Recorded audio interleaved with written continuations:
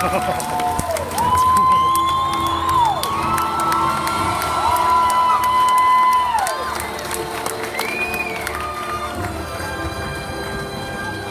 is cool.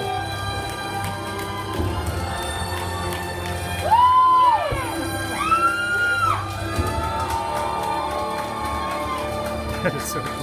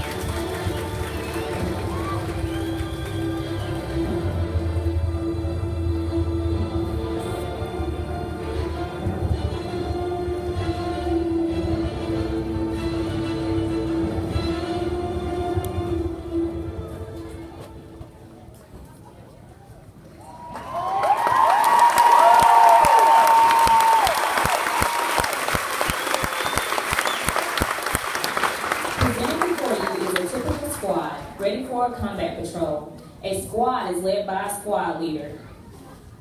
The squad leader carries an M4 carbine rifle. The M4 carbine is a modified M16. The barrel is shorter and it has a straight, collapsible buttstock. Within the squad are two team leaders. The team leaders, Alpha and Bravo, are in charge of their respective teams and assist the squad leader throughout the patrol. Bravo team leader has the additional duty as the assistant squad leader. The team leaders carry the M4 rifle with an M203 grenade launcher and an individual communication radio, along with the basic combat load of 210 rounds for their rifle. Each team leader also carries a minimum combat load of 36 high-explosive M203 rounds. The M4 is a gas-powered, shoulder-fired, semi-automatic assault rifle that can fire in both single-shot and a 3-round burst mode. This 5.56 millimeter rifle is capable of using ball ammunition as well as tracer and blank munitions. The M203 is a single-shot grenade launcher mounted beneath the barrel of the assault rifle.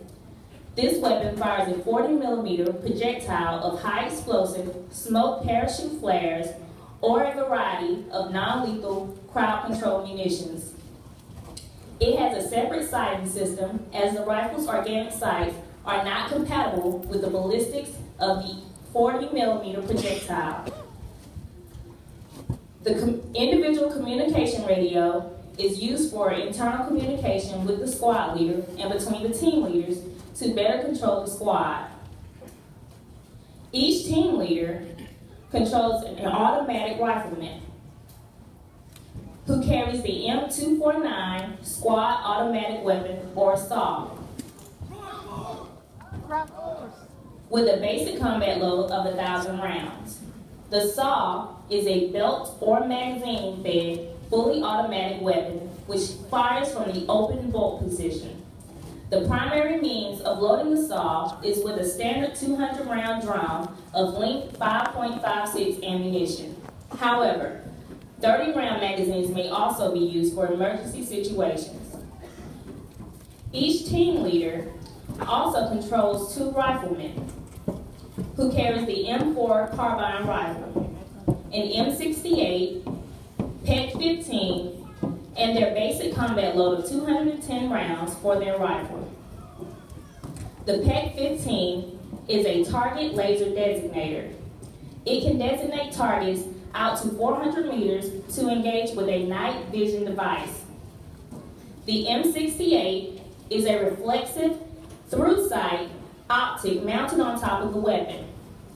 This optic augments the weapon's natural sights with the use of a visible red dot as a reference for the shooter during emergency situations. The intensity of the red dot may be adjusted for any type of environmental illumination, even making it so dim that it can only be seen through night vision devices. As you can see, each rifleman is also equipped with a medical aid bag, an M18 Claymore anti-personnel mine of an M136 AT4 anti-armor weapon. The medical aid bag contains the basic equipment for a first responder. Every soldier has received basic first aid training and is able to render such aid for injuries found on the battlefield. The M18 Claymore anti-personnel mine is packed with 1.5 pounds of C4 explosive material. When detonated, it projects over 700 steel balls towards its target. The M136 AT4 is a shoulder-fired 84mm anti-armor weapon in an expendable fiberglass tube. The AT4 can penetrate up to 14 inches of armor.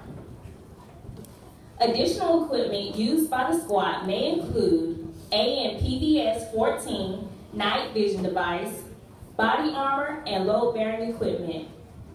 The AN-PVS-14 is a monocular night vision goggle used for short-range or close-in viewing during hours of limited visibility. The individual body armor, or IBA, is the base piece of equipment that all worn equipment will fit around. The armor consists of soft mesh Kevlar and hard ceramic plates capable of defeating a sniper's bullet. There are additional shoulder, neck, groin, and side armor pieces that can be outfitted to attach to the IBA. The load-carrying equipment supports the basic load for the soldier. A typical kit consists of 7 magazines holding 210 total rounds, 2 fragmentary grenades, a personal first aid kit, and no less than 2 quarts of water. It is not uncommon for this kit to weigh 30 pounds or more. Ladies and gentlemen, please give these soldiers a round of applause.